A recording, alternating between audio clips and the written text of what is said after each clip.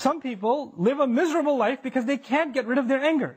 Something is eating inside of them and they're just not able to fight it. So much so that they recognize, I cannot get rid of my anger.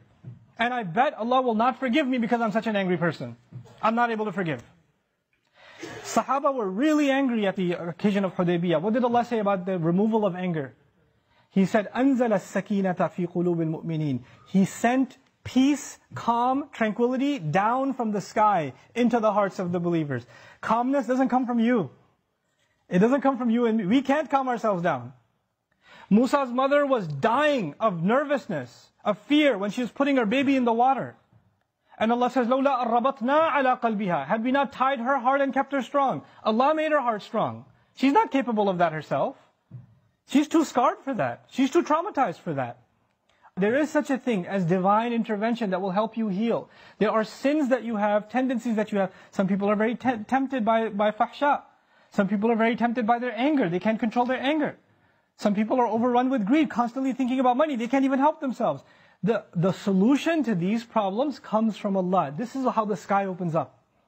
The sky opens up for things that are deep inside you, and it comes and it solves that problem inside you. It cleanses you, just like the water cleanses the earth. So يُمْدِدْكُمْ بِأَمْوَالٍ وَبَنِينَ. But that's not enough. He says, وَيَجْعَلْ لَكُمْ جَنَّاتٍ وَيَجْعَلْ لَكُمْ أَنْهَارًا. He'll put in place for you gardens. He'll make rivers flow for you. This is Allah's way of saying, what will I not give you if you just ask for forgiveness? You and I think when we ask for forgiveness, the only thing we're getting is forgiveness. Allah is telling us, when you ask for forgiveness, there is nothing I don't give you. It's almost like you can ask for other things, or you could just ask for forgiveness and everything's covered. Everything's included. What's left? Money, children, the sky's opened up for all of your problems, gardens, rivers, all of it's ready to go. Normally a person would think, when they're asking Allah's forgiveness, then it's going to help them in their akhirah. It's going to help them in their afterlife. These ayat are telling us, no, Allah is not only going to help you in your akhirah, He's going to help you where? In this dunya. Think about Hajj. The biggest motivation you and I have for going to Hajj and getting our Hajj accepted is that our past sins are forgiven. We get a fresh start. That's the reason you go.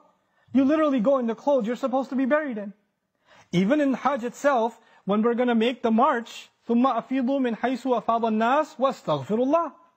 Go where people go, follow the people, follow the crowd, and seek Allah's forgiveness. The essence of Hajj is seeking forgiveness. That's the purpose of it. That's the fundamental goal of it.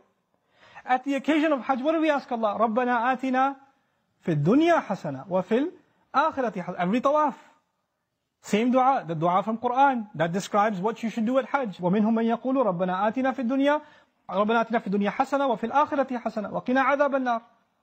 Give us good in this life and the next life. In other words, give us the kind of good in this life that guarantees the good of the next life. There is such a thing. And you can get all of it when you and I are genuinely seeking forgiveness.